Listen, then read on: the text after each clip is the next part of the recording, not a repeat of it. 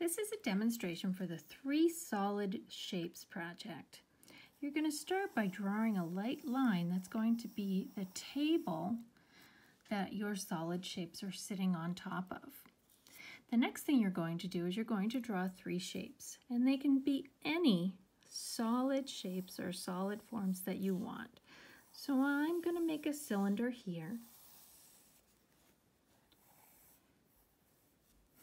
And then I'm going to make a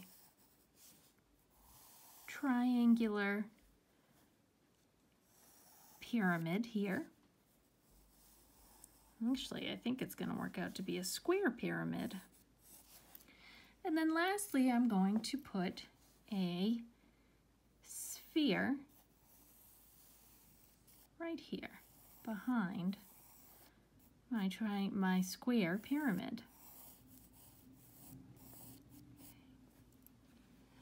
After I've drawn my shapes, the next thing I'm going to do is I am going to use marker, and I am going to make patterns on the table and on the wall.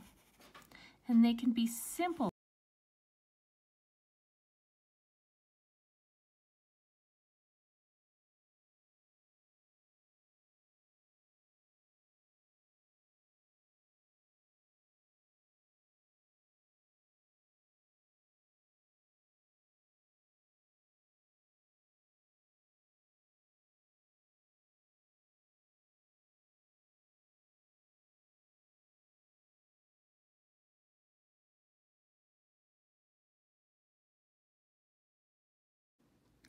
After you have drawn all your patterns in the background, the next step is to add some value.